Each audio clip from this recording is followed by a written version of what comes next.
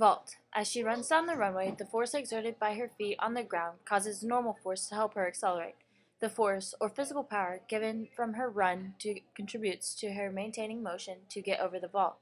Her direction off the board has to be just right for her not to miss the vault completely. After she flips off the vault, the acceleration due to gravity causes her to be forced back to the ground faster than expected.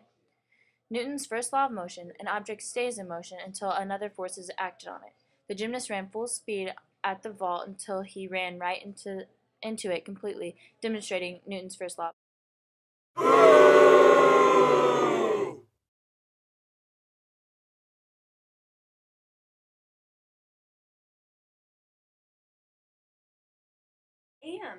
Bars. The magnitude or amount of chalk on their grips determines how big the coefficient of friction is between the grips and the bar.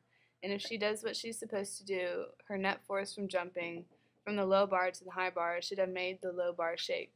But instead, she missed her feet. But for this girl, the scalar from bar to bar was too far for her to reach the low bar. Unfortunately, this girl's range wasn't far enough out of her feet hooked on the bar, causing her to fall on her head.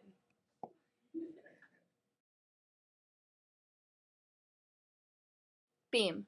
For her to do a full turn correctly, the friction between her and the beam has to be stronger for her to complete the turn and not fall like she did. But her equilibrium was off balance, causing her weight to pull her down. Her trajectory made the fall more painful, but the force exerted on her projectile was not strong enough for her to land correctly.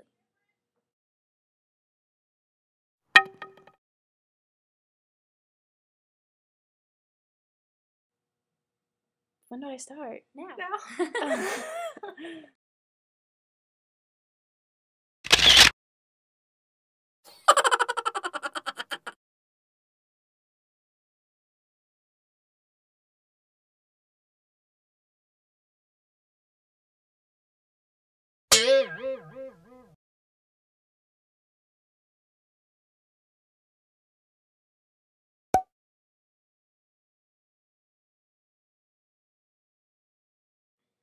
4.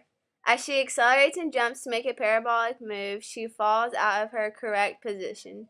She does not stay in the white lines, causing her displacement to have a farther distance than it should have been.